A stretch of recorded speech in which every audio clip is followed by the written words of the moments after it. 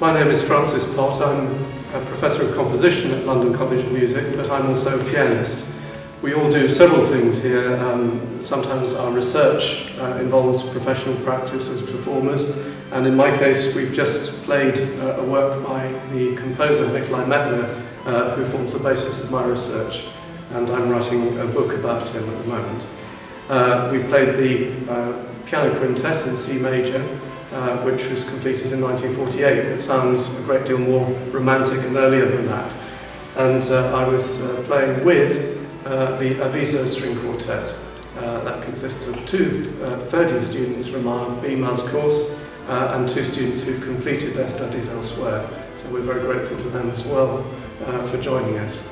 And before that, we played two movements from a sonata written in the 1920s by the Czech composer Bohuslav Martinu, which was written, we think, in Paris in about 1927, at a time when he was influenced by Stravinsky and other European composers. My name is Clémence Hazael-Massieux. I am the leader of Avizo String Quartet, and I am playing the violin.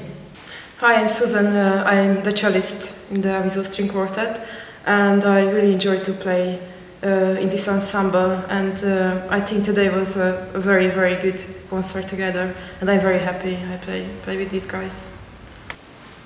Hello, I'm Pierre-Yves. I play the violin, and it was my first time with Avizo String Quartet today, and it was a lot of fun. Hello, my name is Krisztina Gyura. I founded the Avizo String Quartet 3 years ago, and I'm the violist, and I think we are very happy that we play together today this fantastic piece with Francis Pott.